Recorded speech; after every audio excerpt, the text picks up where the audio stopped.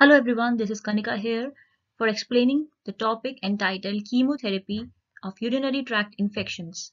For an understanding, I have divided the topic in two parts, Part 1 and Part 2. Part 1 will cover introduction, sign and symptoms, risk factors, pathophysiology and pharmacology. Now, what is urinary tract infection? So, हमने urinary tract को दो हिस्सों में divide करा है, that is upper urinary tract and lower urinary tract. Upper urinary tract consist of kidneys and यूरेटस and the lower urinary tract contains bladder and urethra. कोई भी infection via urethra extended upwards towards kidney will be considered as urinary tract infection. Now, in this slide, we'll be covering risk factors and signs and symptoms and clinical indications of urinary tract infections. As you can see, these are the causative agents, that is, it may be E. coli, Enterobacteria, Proteus, and Chlamydia, or the infection can also be via catheterization. So now, risk factors की अगर हम बात करें तो कौन कौन से ऐसे लोग हैं जो कि ज्यादा प्रभावित हो सकते हैं इस डिजीज से? तो they will be pregnant lady, at the time of sexual intercourse, during menopause period, after catheterization, by certain birth control agents. अगर कोई इंसान किसी के अंदर यूरिनरी ट्रैक्ट एबनॉर्मलिटी या ब्लॉकेज है तो वो भी इसके लिए बहुत प्रोन होगा. साइन एंड सिम्टम्स की अगर हम बात करें तो dysuria, that is discomfort while urinating, itching sensation, burning sensation while urinating, इसका पहला साइन एंड सिम्टम है. Second is flank pain, that is upper abdominal region में पेन होना. फ्रीक्वेंसी और अर्जेंसी टू यूरिनेट, इसका एक बहुत इंपॉर्टेंट साइन है. Next is हेमाटूरिया, that is blood in urine. Offensive smell of urine.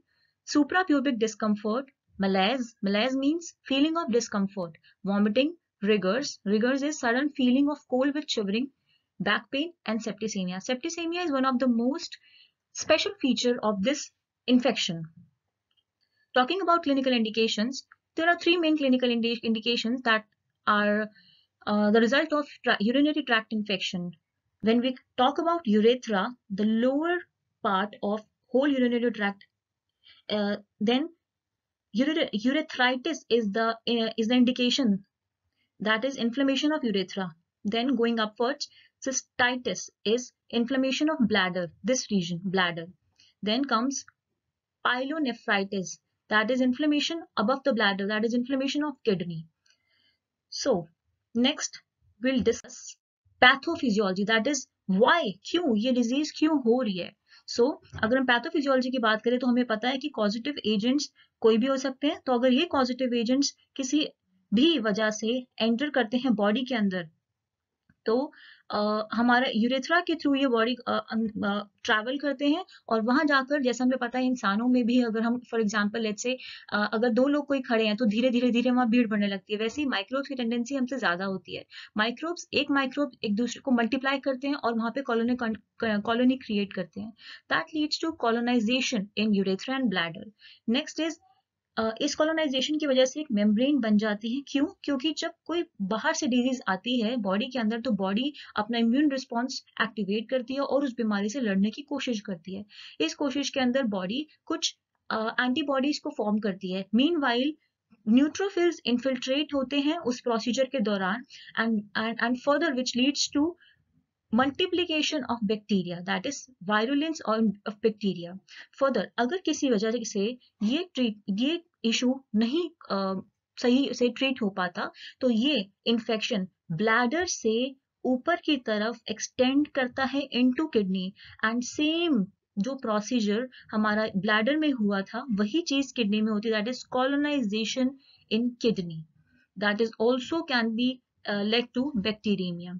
In other words, अगर मैं आपको फिर से उस चीज को एक्सप्लेन करूं तो ये आपका अगर ब्लैडर है तो जैसे ही बैक्टीरिया आपके यूरेथ्रा के थ्रू अंदर एंटर होगा तो यहाँ पर मल्टीप्लिकेशन होगी बैक्टीरिया की, जिसकी वजह से न्यूट्रोफिल्स का प्रोडक्शन होगा, इन्फिल्ट्रेशन होगा and that will lead to a biofilm, जो कि माइक्रोब्स अपने आप को वहां पर एक तरीके से अडहेयर कर लेते हैं मेम्ब्रेन पे और जिसकी वजह से मल्टीप्लिकेशन ज्यादा और ज्यादा होती है और इन्फेक्शन बढ़ता जाता है. धीरे धीरे ये प्रोट्रूड करेगा into यूरेट्रस. and so on. So this is the process flow of infection 1, 2 and 3. Next, we'll continue this to classification of drug. Classification of drug treatment, हम क्या ट्रीटमेंट यूज कर रहे हैं यूरिनरी ट्रैक्ट इन्फेक्शन के लिए. सो the UTI drugs are classified into two categories: antimicrobial drugs and analgesics. Antimicrobial drugs can be subdivided into three drugs: nitrofurantoin, methenamine and cotrimoxazole. Cotrimoxazole acts as an adjuvant therapy for the treatment of UTI. And some physicians also prescribe nalidixic acid for the treatment of UTI. UTI analgesic includes phenoxyperidine. Talking about the pharmacology of the drugs, for better understanding, I have divided these drugs into two sections in a tabular form, that is nitrofurantoin and methenamine. So, for distinguishing these two drugs, on the basis of type of action, I can say that nitrofurantoin is a bacteriostatic drug. Bacteriostatic, as the name suggests, static का मतलब होता है कि growth को stop करना and not killing. And cidal means killing the bacteria. तो static, दोनों drugs bacteriostatic nature की होती हैं, but in the presence of acidic pH, they become bactericidal. This is most important point to be noted, that both the drugs are bacteriostatic in nature, but at higher pH and acidic pH, in lower pH, both of the drugs become bactericidal. अगर मैं इनके mechanism की बात करूं मेथेनामीन की, तो मेथेनामीन एक pro drug है जो कि इनएक्टिव फॉर्म में रहती है बॉडी में जाते ही, but as I said, in acidic pH, in lower pH of urine, they get converted or hydrolyzed into ammonia and formaldehyde. And we know that formaldehyde is an active agent and act as active agent in the body to show its further actions. Now, talking about pharmacokinetics, I have subdivided the pharmacokinetics topic in absorption, metabolism, T-half and excretion. Nitrofurantoin and methenamine both are orally administered, but methenamine has a special feature of being administered orally in organic salt forms only, and that too in enteric coated tablets. Further, talking about metabolism, nitrofurantoin is rapidly absorbed or metabolized in via liver and other tissues, and methenamine, as I have discussed above, it is hydrolyzed into ammonia and formaldehyde to produce active product that is active in the body. T-half of both the drugs is for nitrofurantoin, it is maximum 1 hour, that is 30 to 60 minutes, and for methenamine it's 3 to 4 hours. Excretion, both are excreted in unchanged form via urine.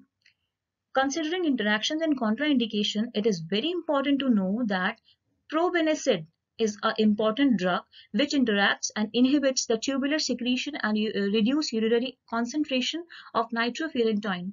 Now, what is the logic behind this, that it reduces or inhibits the tubular secretion? The logic here is that probenecid converts urea into ammonia, and we know that ammonia is an alkaline agent. It creates alkaline pH. But we know that nitrofurantoin works best in acidic pH. That is why in the presence of probenecid, nitrofurantoin delays its action, or we can say that its action is inhibited. Its tubular secretion is inhibited. Further, in renal excretion is reduced in azotemic patients, and the drug is contraindicated, specifically contraindicated in renal patients and pregnancy and neonates.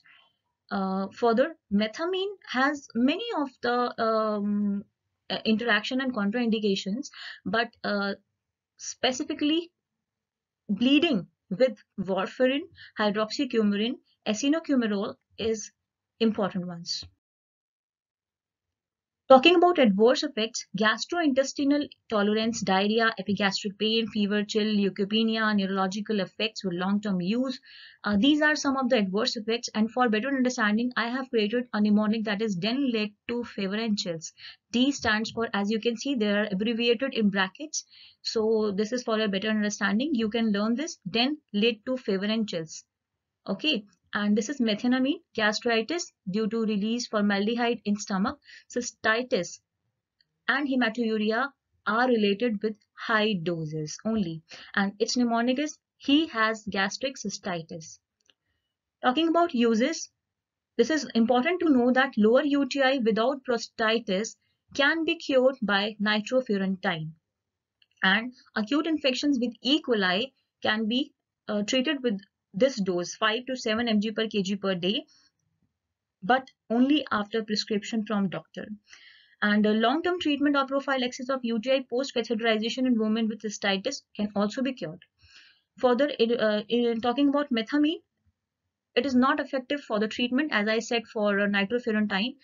It is not effective for treatment or prophylaxis of UTI post-catheterization in women with cystitis, and but it is effective for treating chronic and resistant type urinary tract infections. Last but not the least, talking about urinary analgesic, that is phenoxypyridine. It is active at dose of 200 to 400 mg TDS. It can be also termed featurized as orange urine, which has analgesic action. Use for it provides symptomatic relief of urgency and burning and sensation. And side effect related to these drugs is epigastric pain and nausea. So thank you for listening, and I'll be continuing this session in part 2 of this topic only. Thank you.